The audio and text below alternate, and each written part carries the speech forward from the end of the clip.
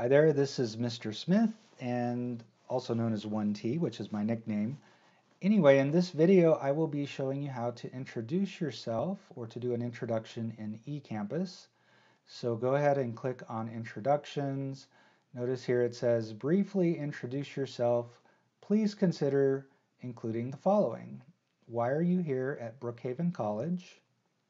We're actually called Dallas College Brookhaven Campus now.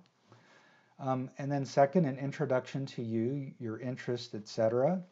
Maybe you want to talk about your family, what are the things that you're into, whatever you feel comfortable sharing. Number three, thoughts about math. Do you love it? Do you hate it? Maybe you have a question about this course or thoughts on this course or any other comments on math. And then finally, comment on how the COVID-19 pandemic has impacted you and or your family. So I think that's certainly something we can all relate to now, and I really hope that nobody's been through any really terrible things, but I realize that's quite possible. So please just share what you're comfortable sharing. Do keep your posts rated G.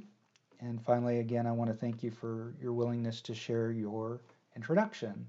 All right, so to do your introduction, you'll click on this link and you can see create thread. And so I'm going to go ahead and put in an example of an introduction. So we'll call it introduction example Mr. Smith. And I've already done it and I'm going to paste it in. So you can read a little bit more about me there if you would like. And now it's very possible that you may want to put in a picture or maybe a picture of you and your dog, or anyway, so you have the option to do that. So I'm going to go ahead and put in my photo, insert local files, and it's down here somewhere, Scott's photo. And it's a little bit big, so let me resize this thing. All right, and so now let's go down here.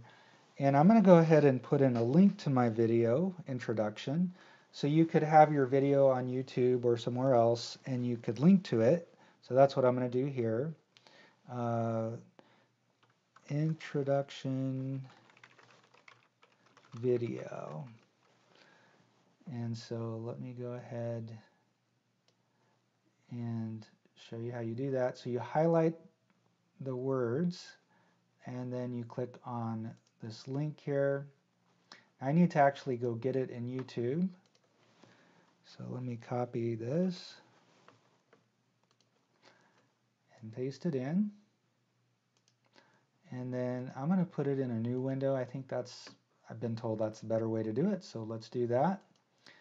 And so you can see I've linked my video introduction to this page. So the other way you can do it, although I haven't really used this, is notice when you add content, that same button.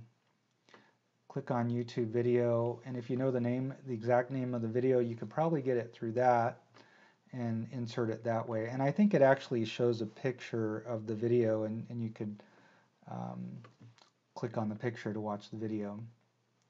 All right, so let me get out of here. So again, I just used this add content button.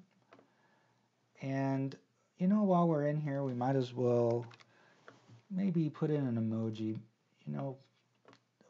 Pick some emoji that reflects how you're feeling today or just who you are, whatever. I'm going to put in this guy here, feeling pretty good today. It's nice and sunny outside. I'm feeling kind of relaxed. I'm a cool dude today. All right, so I'm going to stop right there and I'm going to submit. And so now,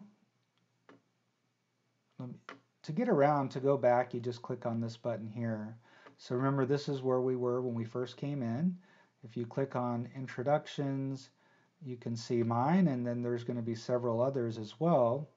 So for you, again, you'll start by creating thread, but the other thing you can do is click on any other student's introduction, and then notice you can reply to it. Now I have the ability to edit or delete mine. I don't think you have the ability to delete yours But when you edit it, you can take out whatever you don't want. And so you can reply to mine or other students. And then again, you can create your own by just clicking on Create Thread. All right, so I think that's all you need to know. Again, thank you for doing a video or an introduction. Have a great day.